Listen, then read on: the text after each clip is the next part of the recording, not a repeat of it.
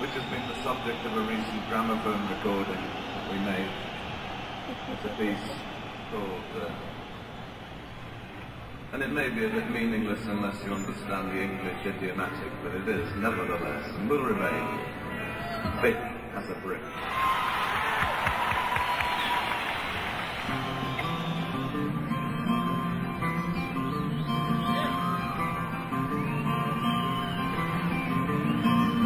Really don't mind if we send this one out.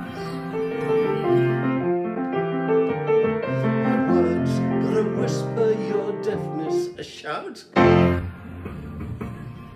It probably came about primarily because the thing that we'd done the year before, which was the Aqualung album, had generally been perceived as a concept album, whereas to me it was just a bunch of songs, as I've always said. And so the first thing about Thick as a Brick was, let's come up with something which is the mother of all concept albums. In the case of Thick as a Brick, it just started off from a one line, you know, which just made itself into, I mean, I just kept writing until I had a lot of music. Wise men don't know how it feels.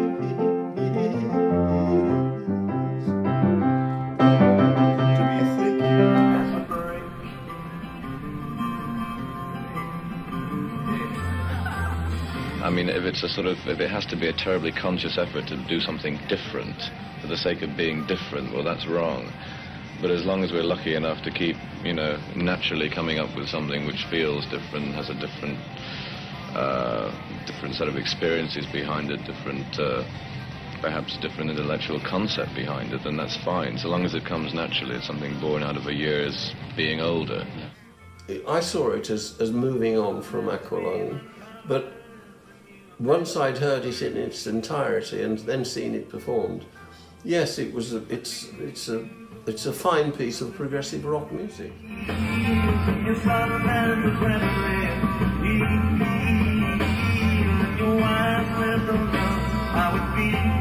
Essentially, we did that album from beginning to end on 2 reels of tape. It was recorded as it was conceived, and maybe that's why it's called a concept album. I don't know.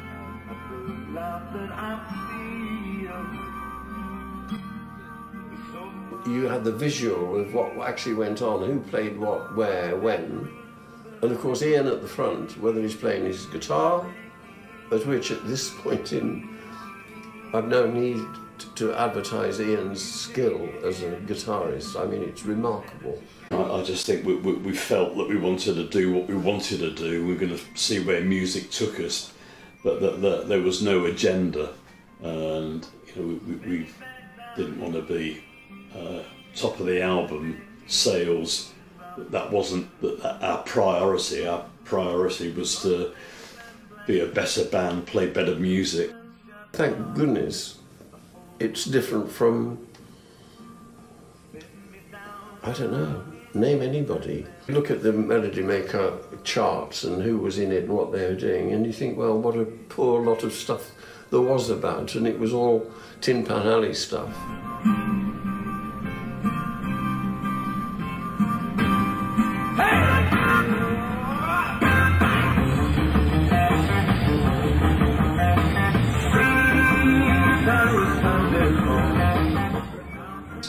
But that's a lot of music to remember, and complicated music as well. But it worked incredibly well. Personally, I can't remember ever playing it note perfect from beginning to end, but that was the challenge.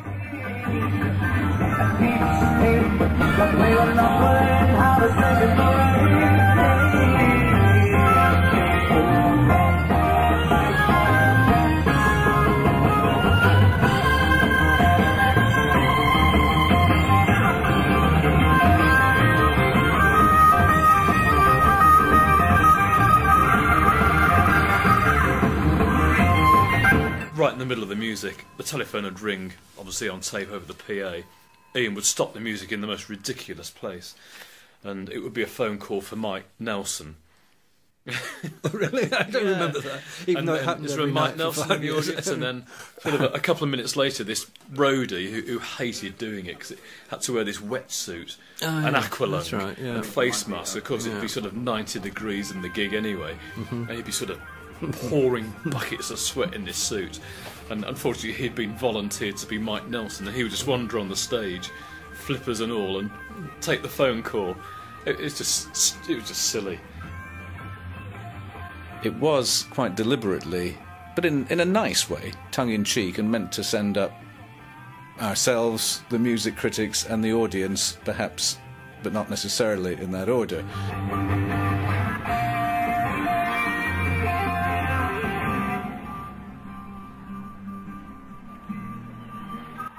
Perhaps it was, at that point, the beginning of people getting away from going on stage and playing in jeans and T-shirts, which had tended to have been the way things were. Suddenly there was something that was a little more theatrical and organised. Alice Cooper at the time was chopping his head off in a guillotine on stage every night, whereas, my approach was a little more gentle with rather elegant tights and a natty codpiece.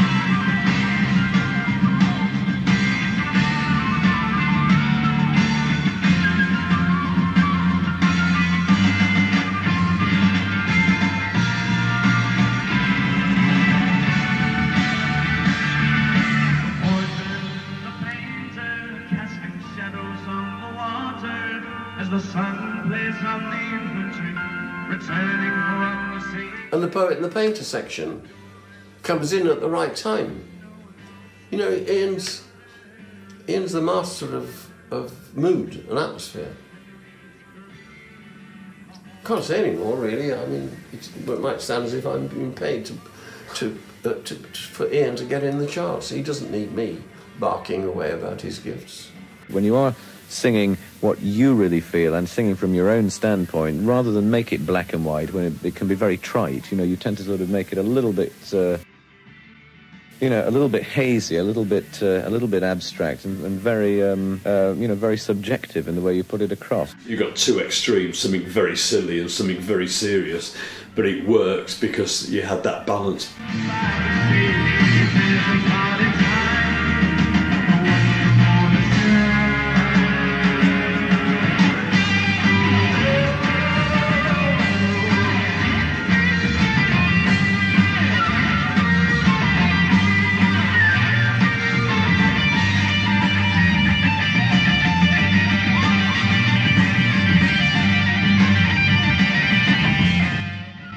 Concept or concepts expressed in the music or in the lyrics is that it's everyone's right, and the necessity, I think, should be apparent for everyone to decide, to make their own judgment on things in their own way, regardless of age or experience or even intelligence.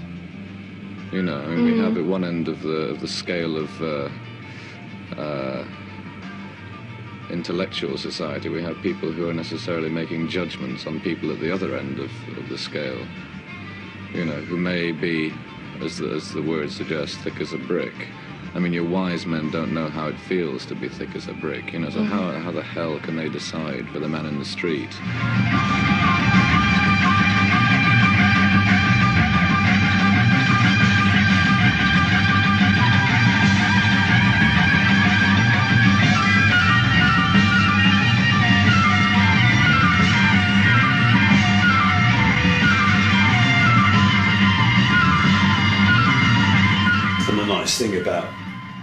Thick as a Brick is that we all had a showcase, you know, whether it was Jethro talking, guitar solo, a flute solo, a keyboard part, a drum section. It was the variety was all in that album, and we all had a little time within the album to come to the front.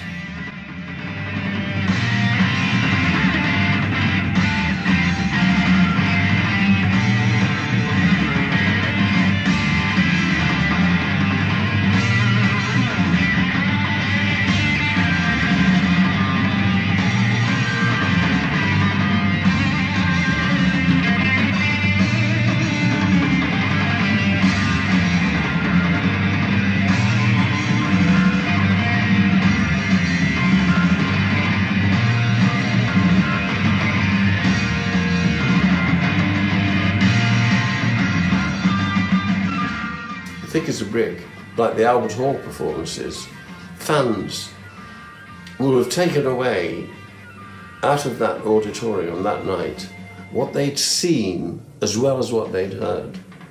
And they were able then to kind of join the dots to see who put it all together. And of course at the back there's Barry, you know, doing his thing. And it's like all of the Jethro Tull music in that decade, namely 1970 to 1980, which was my time with the band, starting in 1968. It was the mould was cast, the die was cast.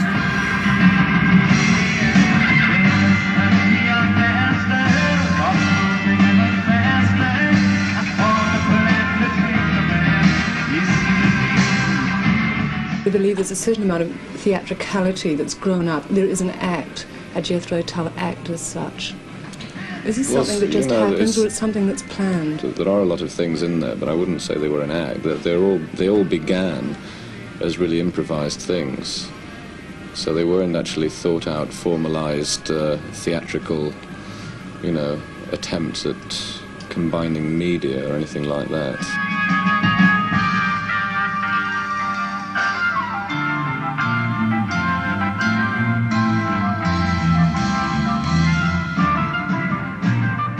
The band got its biggest boost in confidence at the time when Jeffrey was wholeheartedly in the band, around the making of Thick as a Brick, and Barry was also in the group. Throughout the Thick as a Brick sort of year, it was a very confident time, because the group sort of had a great sense of identity. We really felt very different to all the other groups that were around. And it was at that point in time that the so-called sort of underground groups of the late 60s, early 70s had given way to the progressive groups of the early to mid 70s.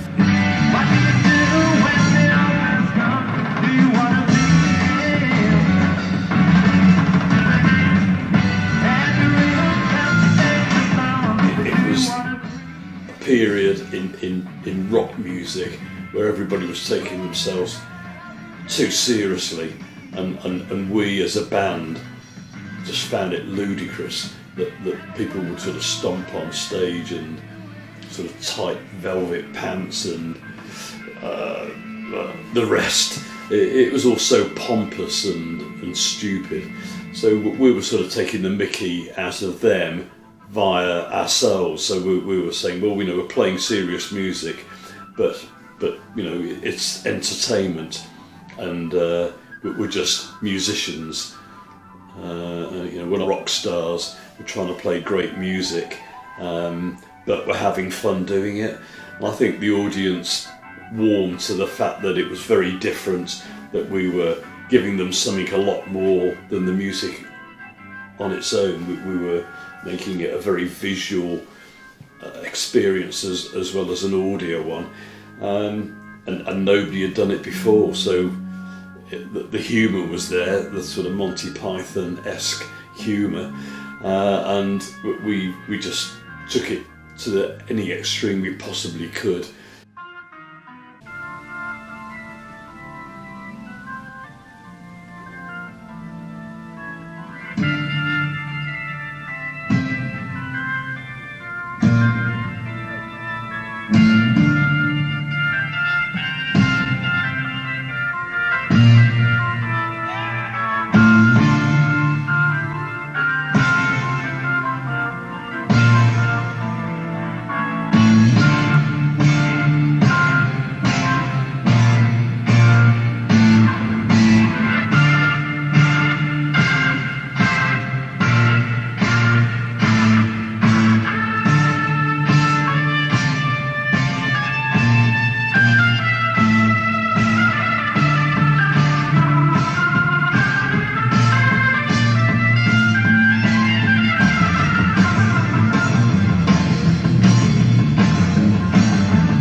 do it basically for me, you know, which is the most honest reason I could have for doing it.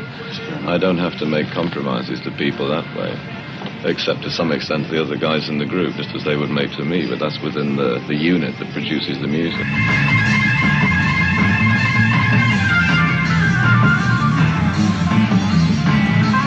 John had a lot to do with it, and John Evans, that is. John had been playing the piano since he was about 4 or 5 or something, you know.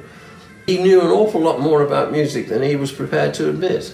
And I think that his input into Thick as a Brick, it's the derivations of some of the stuff, and certainly with Passion Play, which it's very difficult to see where the seams are, the joining up bits of Ian and John Evans.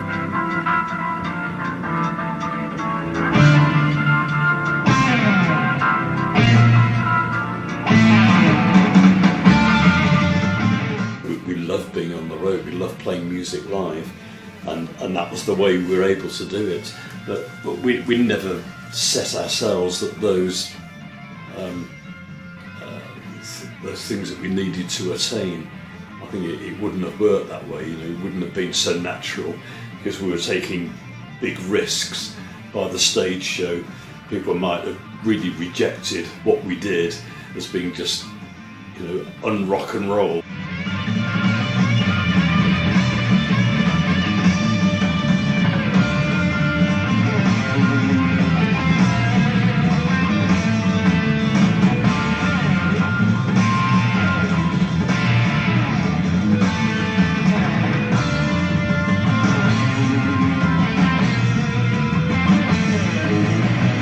I'm sure that John's input was considerable, as it was with many things, with the music of Jethro Tull.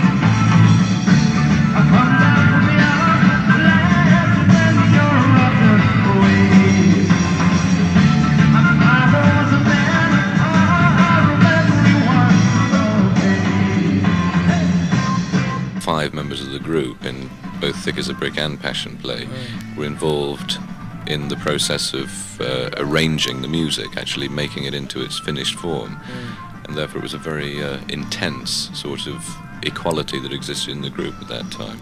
In a way, I'm passing the buck and saying don't blame me if you don't like those 2 records, because they were very much all the members of the group sort of involved as well.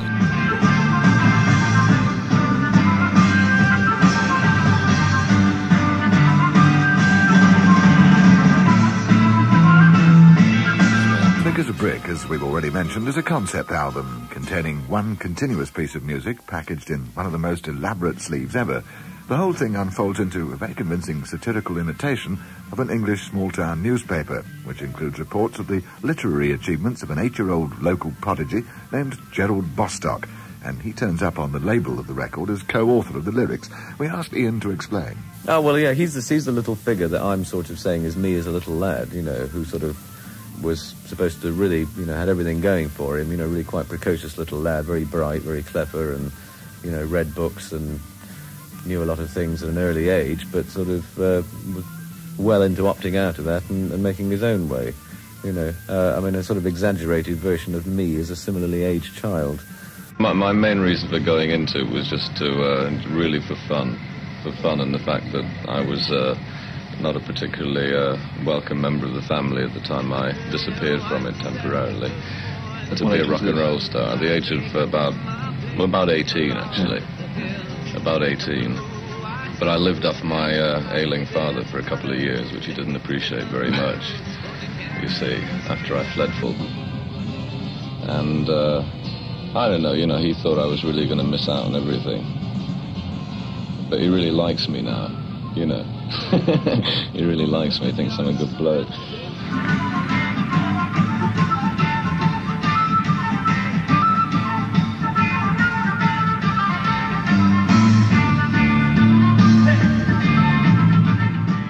Maybe rather foolishly, we had a finite period of time to record all of this. I mean, to write, rehearse and record all of it. And foolishly, I think we booked a rehearsal studio and the recording studio a couple of weeks later, so everything just had to go to a timetable.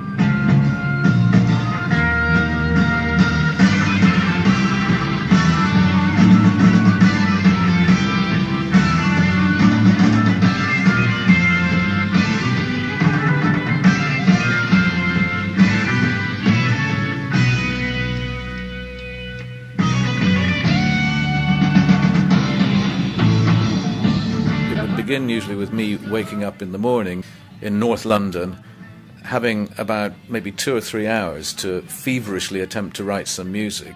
By late morning, where I would jump in a cab or on the tube or whatever and rush down to the Rolling Stones rehearsal studio in Bermondsey, I think it was, where I then pretended that, you know, this was music I'd written weeks before, and we ran through it with the band, and you know, they would put their ideas into it and their thoughts into it, and we would develop that alongside the music we had rehearsed the day before and the day before that. It started in Bermondsey in the Rolling Stones rehearsal room. Many incidents happened, some crazy, but certainly the journey from where I lived and near where Barry lived, in Putney, round the South Circle, it was a nightmare. We did this every morning in rush hour, so we were sort of commuters.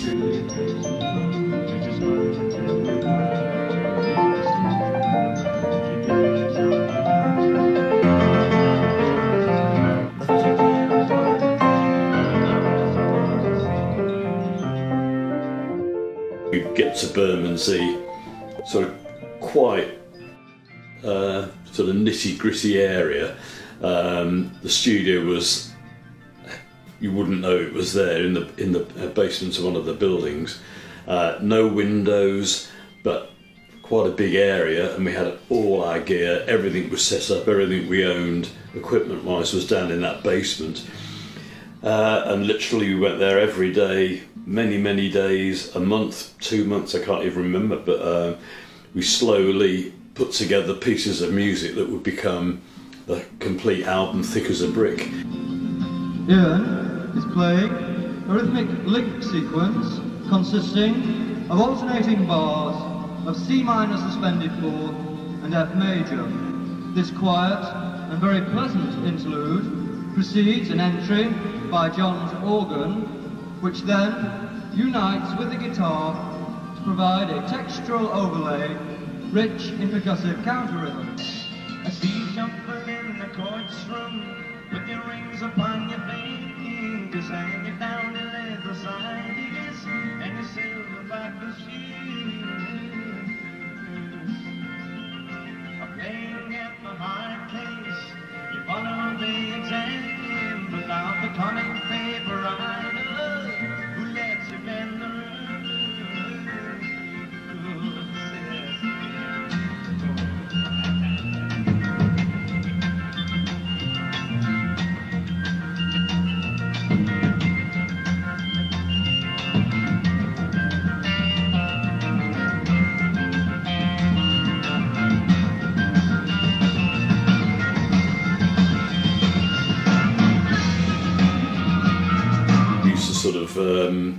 Have jolly japes down in that basement, playing tricks on each other,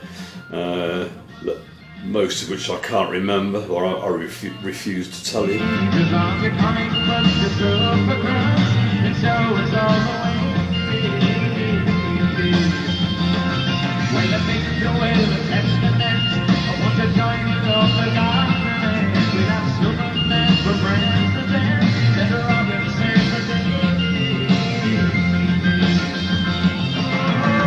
You better not one of it comes out every time.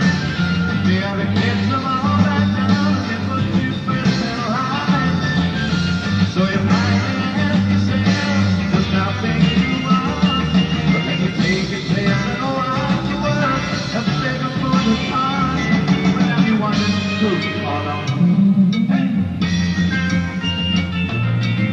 it built up sequentially, day by day.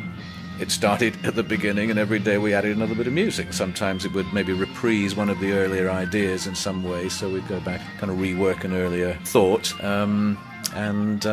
Basically by the end of, I think, about 2 weeks, we had the whole thing rehearsed beginning to end.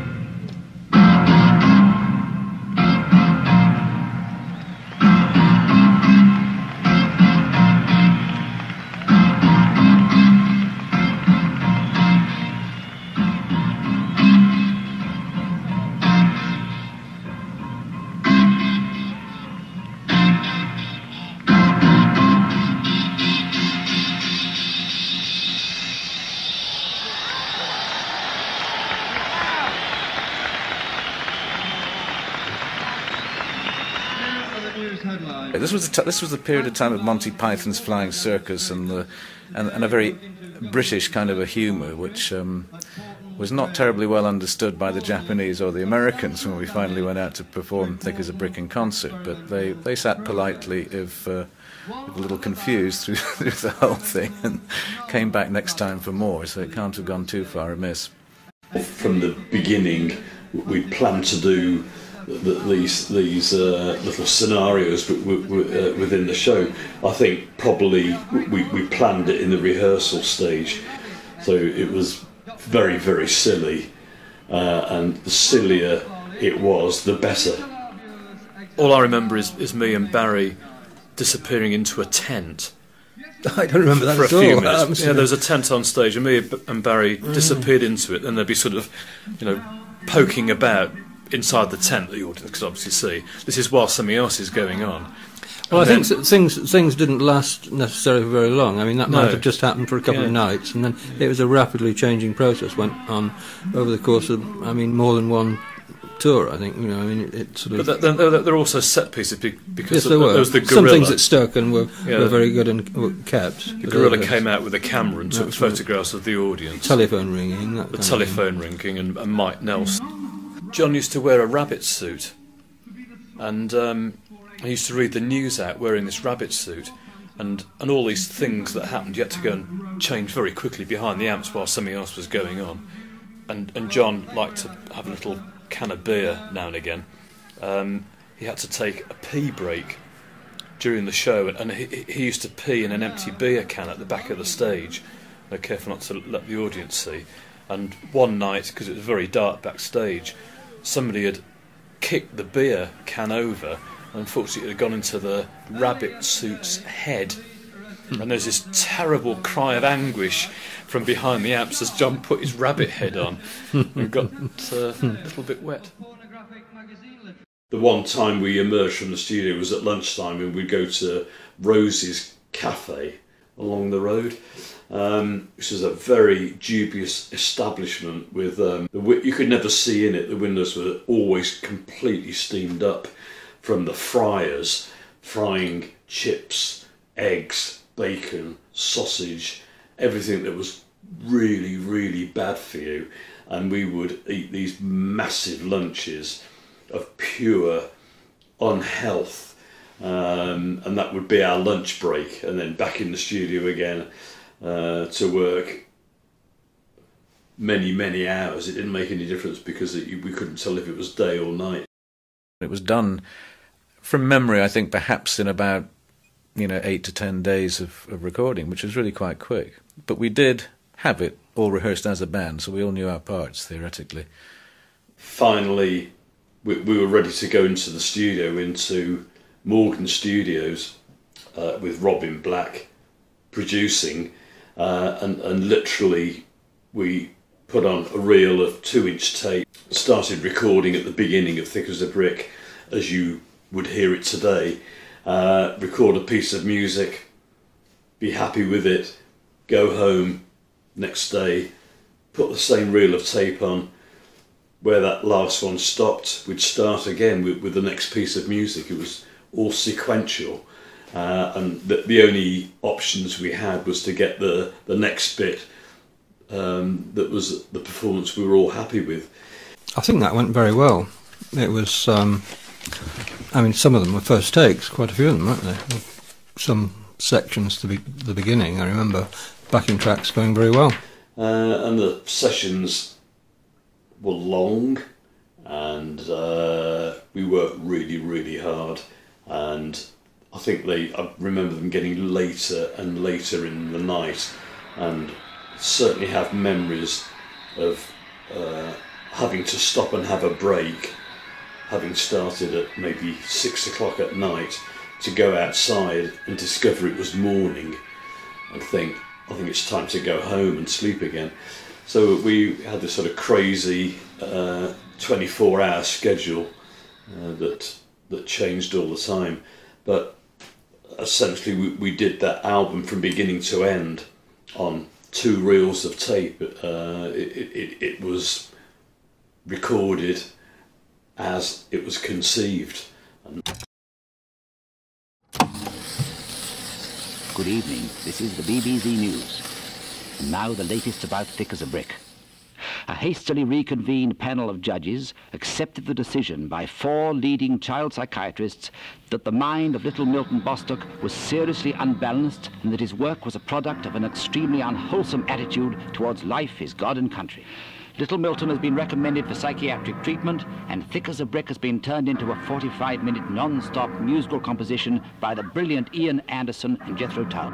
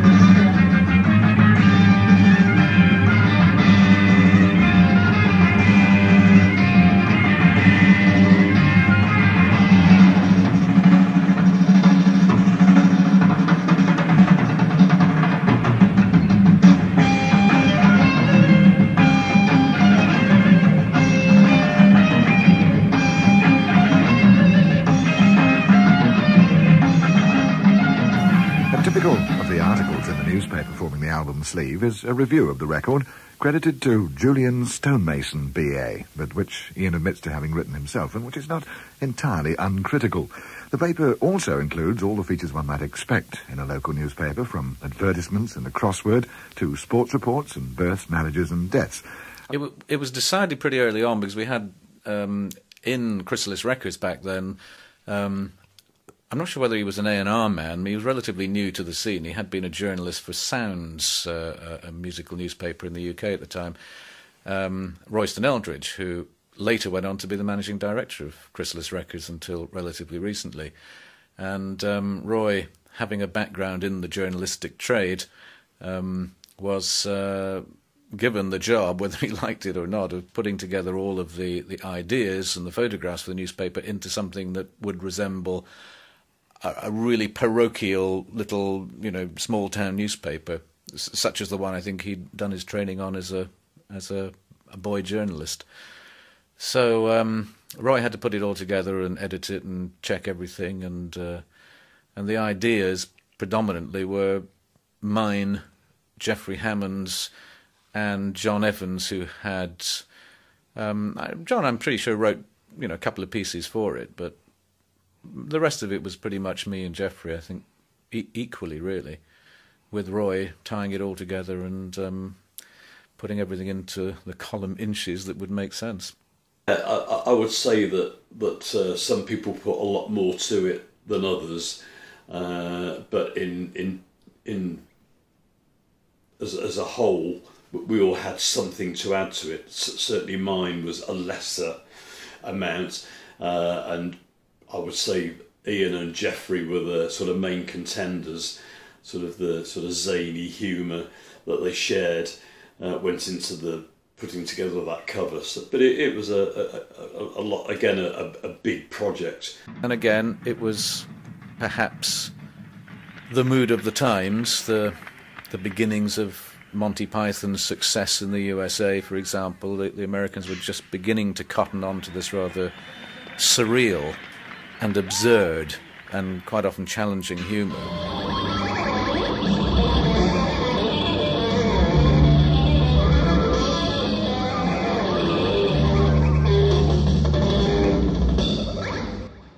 It was all experimental, but I think the audience of Jethro Tull likes that aspect, that they never really knew what was going to happen next.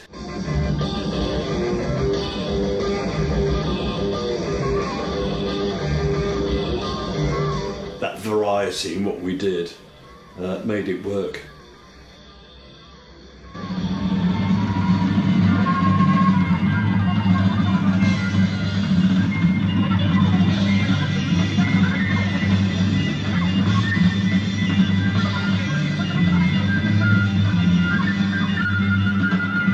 By the standards of a U2 concert or a Michael Jackson concert or a Madonna concert, it would be incredibly tame theatrically. But by the standards of back then, it must have been quite an unusual thing, and quite a lot of effort would appear to have gone into it, and a lot of detail would have communicated itself to the audience if they were in the right mood.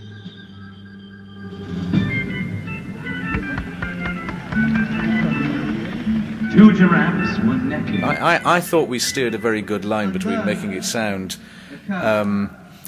vaguely plausible as a concept and being so, quite silly to the extent that most people would get it and not be offended if they weren't quite sure and somebody said, "Oh, come on, just putting you up."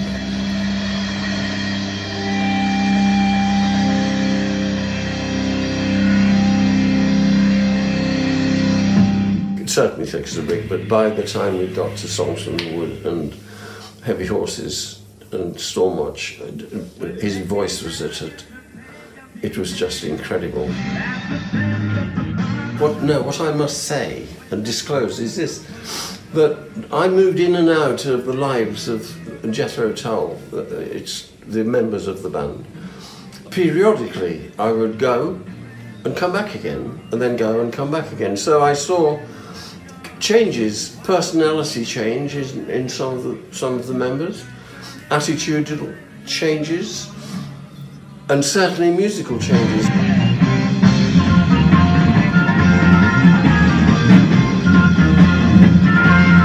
When I heard Thick as a Brick for the first time, it was in Terry Ellis's house in Bishop's Avenue.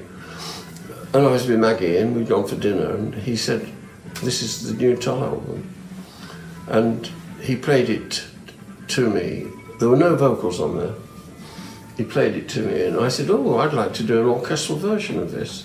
He said, "Is that the way you see it?" And I said, "Well, yes, I mean, there's a lot of repetition at the beginning, which I presume is covered by an interesting set of lyrics which Ian will come up with, a narrative. It doesn't matter that system is repeated so many times. I'm sure the lyric and the story that will unfold will be good, but it just had an orchestral appeal to me, which Terry said, "Well, we'll think about that." And then, of course, I became involved, not that very deeply, with Thick as a Brick. with some string textures, which I kind of had come then, I hadn't been that long involved with the band, 4 years or something. I could see what I thought would have had a dimension that wasn't there. I've got to do something that actually lifts the song, and I hope that that's what I did just that. An actor, therefore it's got to be real when you're doing it. Yeah, but it's like, I remember reading something that Jackie Stewart once wrote about having sort of heightened sensitivity, heightened awareness while he was actually racing, and I felt a lot of sympathy with that, because I feel more or less the same on stage.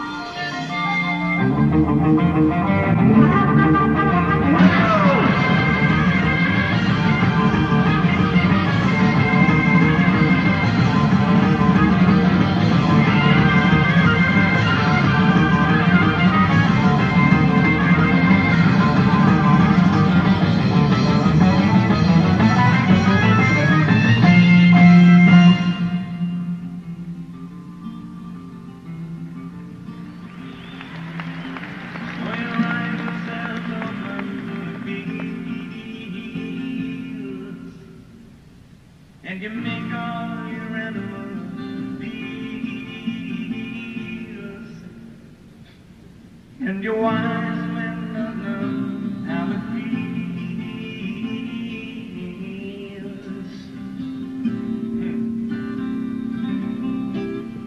to be thick as a brick.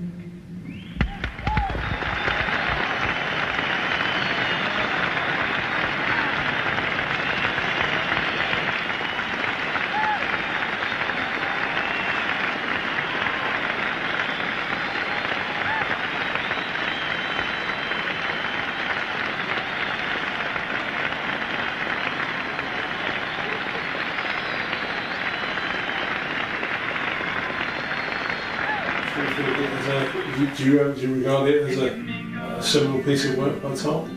Oh, I do, yeah. I mean, I played bits from it, and I think they're fantastic. You know, even playing a 20-minute segment, it's exciting. It's really great music, and it works just as well now as it did, whatever, 40 years ago. It hasn't aged, and I don't think it ever will, because it's so different. You can't put a tag on it. you can't say, oh, that's music from the 70s. I can tell by the sound of it. And it's still challenging to play, and it's still fun to play.